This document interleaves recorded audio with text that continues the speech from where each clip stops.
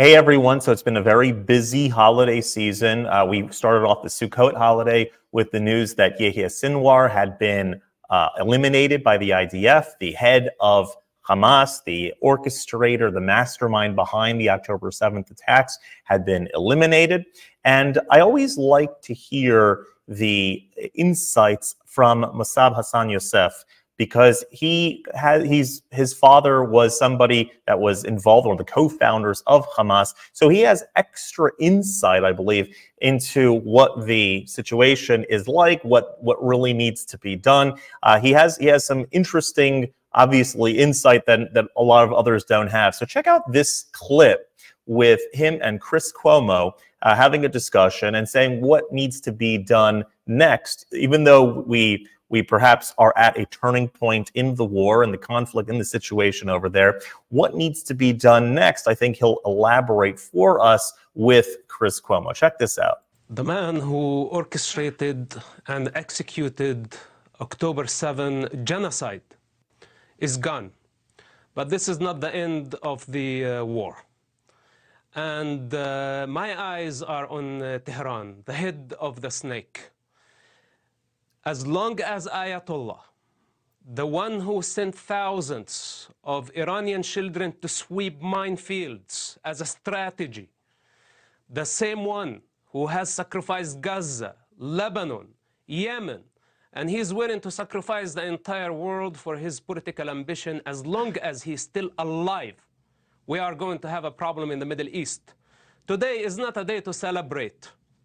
And I saw the presidential nominee, Kamala, saying regarding that this is over. It's not over. She's trying to win the votes, and we are trying to win the war. It's the responsibility of every free person in the world to put an end for this Islamic Republic that has been funding Hamas, Hezbollah, Houthis by the American taxpayer money.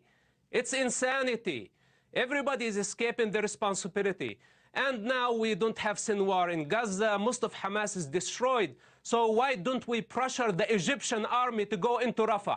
If Israel cannot go into Rafah without huge civilian casualty, why don't we send the Egyptian army?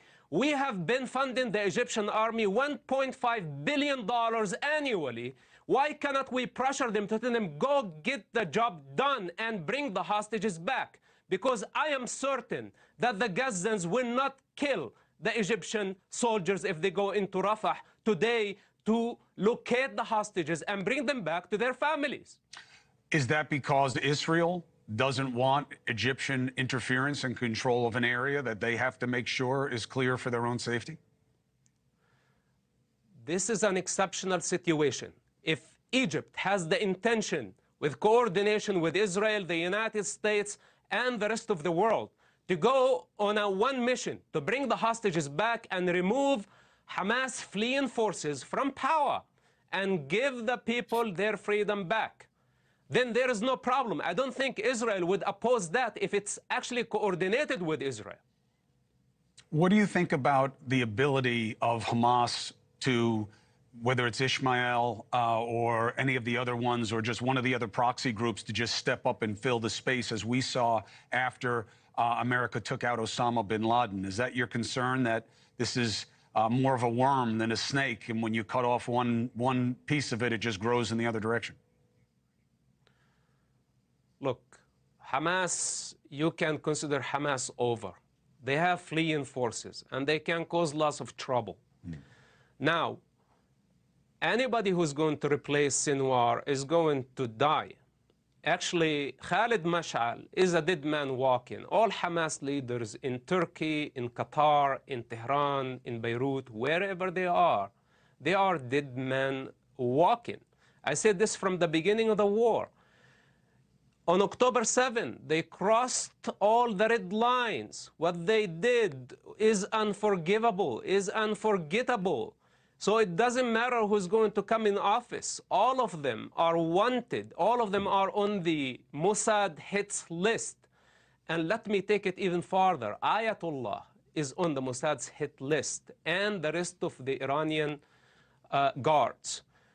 for the next weeks, for the next months, could be for the next years, we are going to witness the elimination of everybody who orchestrated, funded, planned October 7. We cannot afford legitimizing such savages who killed people indiscriminately, who kidnapped infants, who kidnapped Holocaust survivors. Today is a good day. Today is a great day that we eliminated Sinwar. We have waited for so long, and you could see him, and you could see his nature. He's a coward. He's a coward. He was defeated, he was humiliated, and he had a very ugly death. But this is not the end of the story. We have lots of work to do. And I personally will not rest until I see the Ayatollah, Hezbollah, Houthis, all Iranian proxies defeated and removed from power. Hey, thanks. Yeah, well, first of all, I really appreciate his strong passion that he always speaks with. You know, he was born into the family that his father, again, was a co-founder of Hamas, so he does have that particular insight. And then he later converted to Christianity and has a very different viewpoint of the world. And I think that he makes a correct statement in the sense that you can't just put out half of a fire. You can't simply say, okay, we're going to get rid of Hamas and leave Hezbollah and all of these other groups. He says that he will not rest until all evil terrorist groups are dismantled, destroyed, and because they're each pledging the same thing. They want to destroy Israel, but not only Israel, they want to destroy the West. They want to destroy Western civilization. Everyone else thinks, oh, this is an Israel problem, this is a Jewish problem. This is not. This is a Western world, a civilized world problem that Israel happens to be carrying out on the rest of our behalf. And so rather than criticizing and confronting and whatnot, let them do their thing, and the world is going to be a better place because of it. Let me hear what you think. Love to hear your thoughts on the matter. If you agree, if you disagree, that's fine. Just put it in the comments below. Again, would love to hear. If you enjoy this content overall, please consider subscribing in the with the subscribe button over there. All right, have a good day, everybody, and we'll talk again soon.